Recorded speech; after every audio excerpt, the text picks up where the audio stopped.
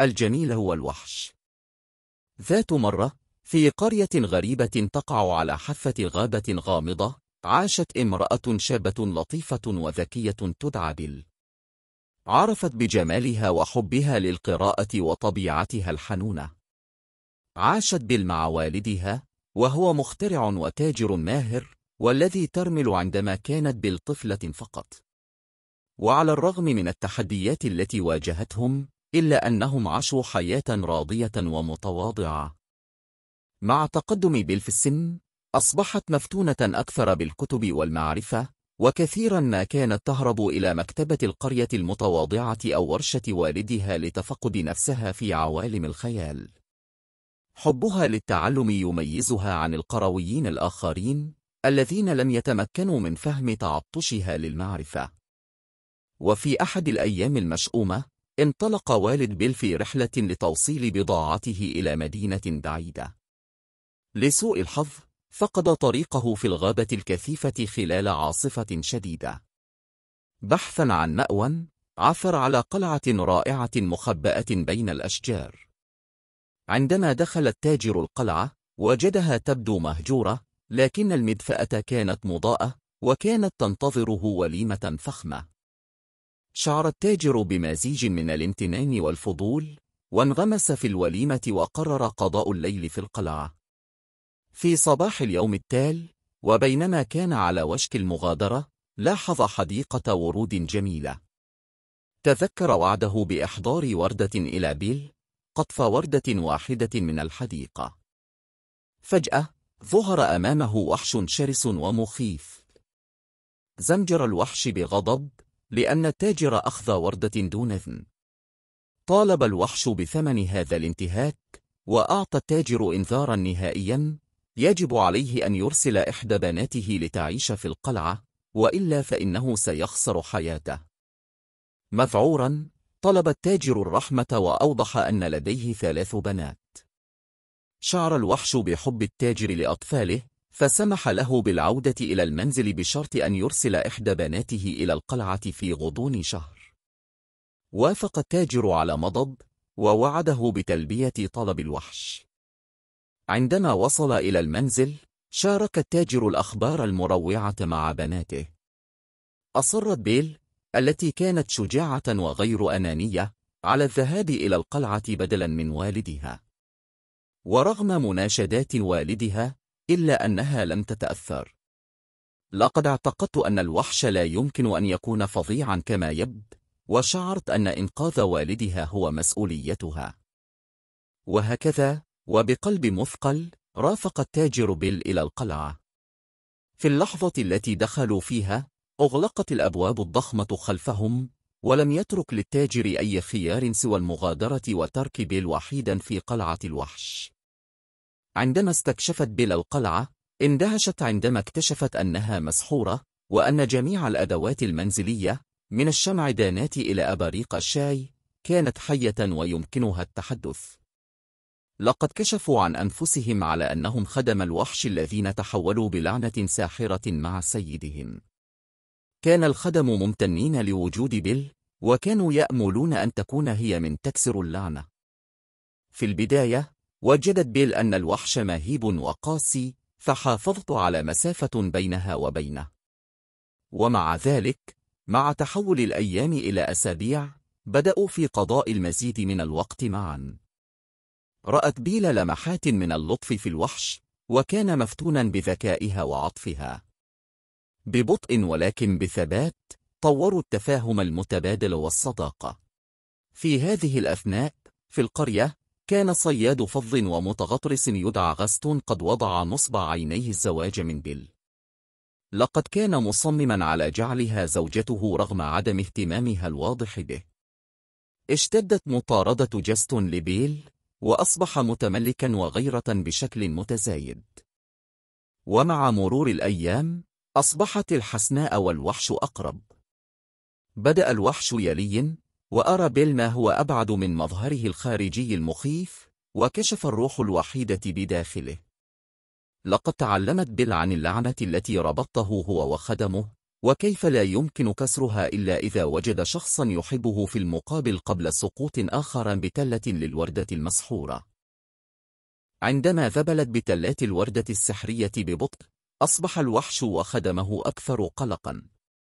أدركت بالأهمية كسر اللعنة، وأدركت في أعماقها أنها كبرت لتعتني بالوحش.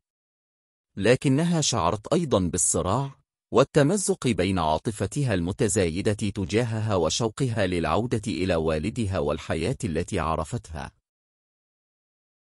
وفي إحدى الليالي، عندما نظرت بيل إلى الوحش، أدركت أنها تحبه. جلب هذا الإدراك إحساسا بالوضوح والغرض إلى قلبها، وقالت إنها تعرف ما كان عليها أن تفعل. اندفعت بيل إلى جانب الوحش واعترفت بحبها، على أمل أن تكون مشاعرها كافية لكسر اللعنة.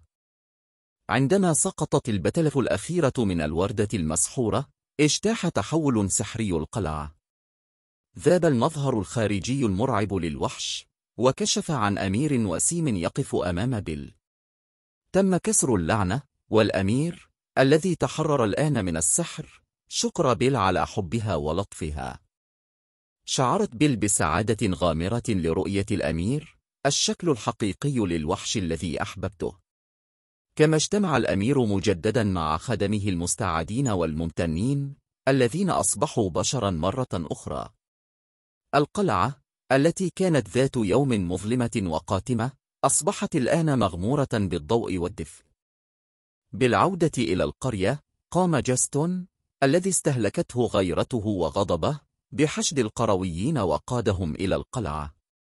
كان ينوي قتل الوحش والمطالبة بالحسناء لنفسه. ولكن عندما اقتحم القرويون القلعة، اختار الأمير عدم الانتقام. أظهر الرحمة واللطف وطلب منهم إنقاذ حياة جاستون. ومع ذلك، لم يتمكن غاستون من التخلي عن كراهيته وحاول مهاجمة الأمير للمرة الأخيرة. في الصراع الذي أعقب ذلك، واجه غاستون نهايته عندما فقد توازنه وسقط من سطح القلعة. مع زوال التهديد، أصبح الأمير وبيل أحرارا في احتضان حبهما. وشكر الأمير بيل لأنها كسرت اللعنة وعلمته المعنى الحقيقي للحب والرحمة، وقرروا الزواج وحكم المملكة معا، وخلق عالم من الانسجام والتفاهم. وبينما عاشت بيل والأمير في سعادة دائمة، تعلمت القرية أيضا درسا قيما. لقد أدركوا أن المظاهر قد تكون خادعة، وأن الجمال الحقيقي يكمن في قلب الإنسان. كانت حكاية الجميلة والوحش الساحرة بمثابة تذكير خالد بأن الحب واللطف والتفاهم يمكن أن يتغلب حتى على أصعب التحديات ويكسر أقوى اللعنات. وهكذا أصبحت قصة حبهما أسطورة تنتقل من جيل إلى جيل، تلهم قلوبا لا حصر لها برسالة الأمل والفداء. ازدهرت المملكة في ظل حكم الأمير الرحيم وملكته الحكيمة اللطيفة. تميز عهدهم بالازدهار والوئام، وأصبحت القرية المنسية ذات يوم مركزا صاخبا للتجارة والثقافة والتعلم. تعمق حب بيل والأمير لبعضهما البعض مع مرور الوقت. لقد تقاسموا العديد من السنوات السعيدة معا، وقد جلب وجود بيل البهجة إلى القلعة التي كانت وحيدة في السابق، والتي أصبحت الآن منزلا مليئا بالحب والضحك. كان خدم الأمير السابقون الذين تحولوا مرة أخرى إلى بشر، ممتنين إلى الأبد لبيل لكسر اللعنة وإعادتهم إلى ذواتهم الحقيقية. كزوجين، كرست بيل والأمير أنفسهم لتحسين حياة الناس في مملكتهم. لقد كانوا معروفين بلطفهم وكرمهم واستعدادهم للاستماع إلى احتياجات رعاياهم. وتحت قيادتهم الحكيمة، ازدهرت المملكة وأصبحت منارة للرخاء والسلام في المملكة. بالإضافة إلى واجباتهم كحكام، الحسناء والأمير. واستمر حبهم للعلم والتعليم. وقاموا ببناء المكتبات والمدارس والجامعات في جميع أنحاء المملكة، مما يضمن حصول كل طفل على التعليم وفرصة تحقيق أحلامه. ومع مرور الوقت، أصبحت بيل والأمير أبوين لطفلين جميلين، صبي وفتاة. لقد ربوا أطفالهم على نفس قيم اللطف والرحمة والحب التي جمعتهم معا. ابتهجت المملكة بميلاد وريث الملك، علما أنهم سيكونون حكاما حكماء وعادلين يوما ما. استمر الاحتفال بقصة الجميلة والوحش في جميع أنحاء المملكة، وكانت قصة الحب الحقيقي التي تتجاوز المظاهر مصدر إلهام للناس من جميع مناحي الحياة. وكتبت الأغاني والقصائد والمسرحيات عن الحسناء والأمير، وأصبحت قصة حبهما موضوعا للعديد من الأعمال الفنية. ومع مرور السنين كبر بيل والأمير معا، محطين بحب واحترام شعبهما. لقد حكموا بالحكمة والنعمة، واستمرت المملكة في الازدهار في ظل حكمهم. في أحد الأيام، بينما كانت بيل والأمير يجلسان في حديقة الورود بالقلعة يستذكران رحلتهما معا، ظهرت أمامهما شخصية متلألئة. لقد كانت نفس الساحرة التي شتمت الأمير طوال تلك السنوات الماضية. لقد كانت تراقبهم من بعيد، وتلاحظ حبهم وتأثيهم العميق على مملكتهم. وكشفت الساحرة أنها اختبرت قلب الأمير وروحه منذ فترة طويلة، وأثبت أنه يستحق الفرصة الثانية التي منحتها له. كان المقصود من اللعنة أن تعلمه درسا قيما عن الرحمة والحب الحقيقي. عندما رأت كيف تغير الأمير وأصبح شخصا أفضل، قررت رفع السحر المتبقي من القلعة. ومع تبدد سحر الساحرة، تحولت القلعة مرة أخرى، وتألقت الثريات الكبرى، وتألقت الجدران، وامتلأت القاعات بالضحكات المبهجة.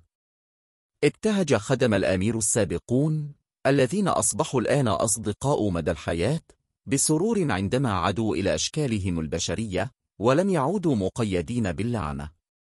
وهنأت الساحرة بيل والأمير على اجتيازهما الاختبار وإثبات أن الحب قادر على التغلب على كل العقبات. وقد باركت العائلة المالكة والمملكة، مؤكدة لهم مستقبلا مشرقا. وفي السنوات التي تلت ذلك، استمرت المملكة في الازدهار تحت الحكم الحكيم للحسناء والأمير. نشأ أطفالهم ليكونوا قادة طيبين ورحيمين، تماما مثل والديهم. وهكذا ظلت حكاية الجميلة والوحش رمزا للأمل والحب للأجيال القادمة. أصبحت القلعة في الغابة المسحورة مكانا للحج لأولئك الذين يسعون إلى الاستلهام من القوة الدائمة للحب الحقيقي. وتبقى قصة حب الحسناء والأمير خالدة في قلوب الناس، لتذكرهم بأن الجمال الحقيقي لا يكمن في المظهر بل في طيبة القلب. لقد علموا العالم أهمية اللطف والتفاهم وقوة الحب التحويلية، وهو إرث من شأنه أن يلمع إلى الأبد في المملكة وخارجها. وهكذا عاشوا في سعادة دائمة، وحبهم وإرثهم سيعتز بهم إلى الأبد.